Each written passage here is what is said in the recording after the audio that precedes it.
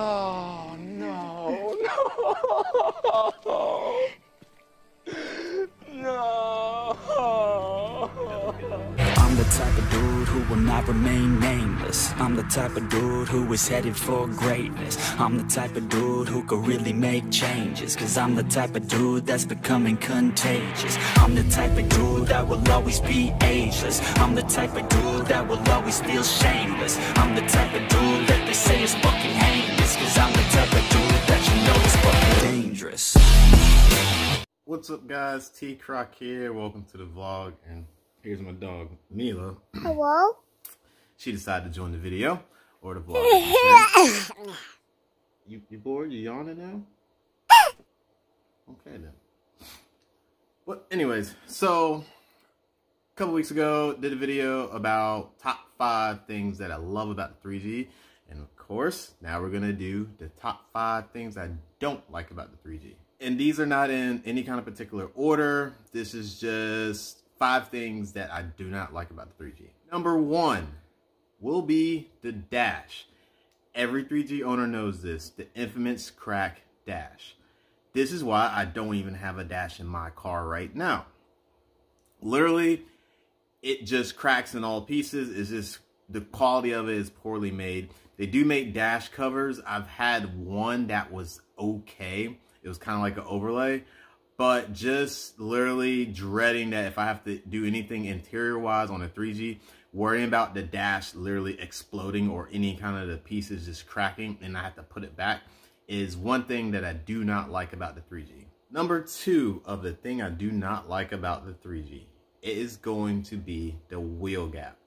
Now, when I talk about the wheel gap, now when you lower the 3G and you close that wheel gap, it looks great. But I'm talking more to say the arch of that wheel gap, because what I don't like about it is no matter how big of a wheel that you put on the 3G, it still feels like that you cannot fill and flush it properly, in my opinion. Number 3 of things that I do not like about the 3G, and that will be the aftermarket support. Now, I'm coming from back in the day when it was easy to get parts for the 3G. There was supercharger kits made it from Rip Mods, you know, Tearstone, API, X-Tech. They were making turbo kits for the car. You had DDP, which was not the best turbo kit, but it was still a turbo kit out there.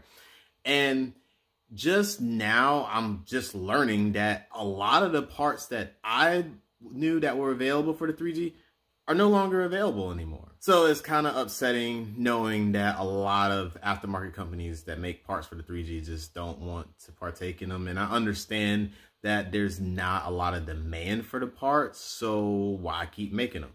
So that is another reason why I do not like the 3G. Number 4, for things I do not like about the 3G, will be how unpopular it is. Now, I did say in my previous video that I do like the fact that it's unpopular, but there are a couple of cons to it.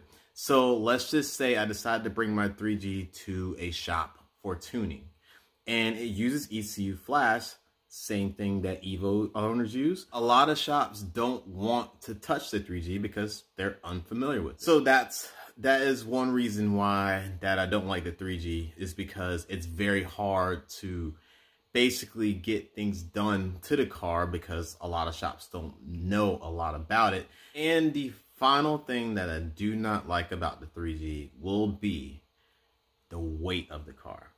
Now, if it's your daily driver, then this just doesn't partake in for you. But for me, as someone who tracks the car, I removed every piece of interior out of this car, and literally it was only maybe 100, maybe 200 pounds.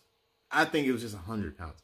Because I remember I removed the back seats and all that good stuff, and it was still, with the quarter of a tank, was still close to 3,000 pounds. Now, currently, if you guys have seen how my car is with the 2 racing seats, actually I take it back, with the 1 racing seat, everything completely gutted, and actually going above and beyond and doing more, you know, weight reduction, I'm at 2,700 pounds, which, in my opinion, the great lengths that I went to get that is pretty extreme. To me, it's just the weight of the car is way too heavy, especially for the power output that it has. And that's it, guys. Quick video, like I said. This is the top 5 things that I do not like about the 3G.